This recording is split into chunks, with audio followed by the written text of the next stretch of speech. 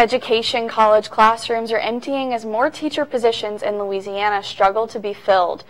A survey for teachers done by the LSU School of Education Office of Educational Research shows the reason for the decline in teachers is stress over time, trust, and safety. The result is a decline in education majors, seen as the number of students in the LSU School of Education has dropped 57% in the last decade. Some teachers are discouraging students from pursuing education because they're discouraged by their own working conditions. The Associate Director of the LSU School of Education, Richard Baker, says teachers feel the rewards of education in other ways.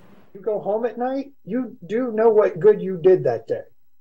You do know what child you helped that day. You don't have to think about it. You don't have to sleep on it. You know you did some good in the life of a student. And that is one of the rewards. If you're interested in studying education, join the LSU School of Education to secure a job before you graduate.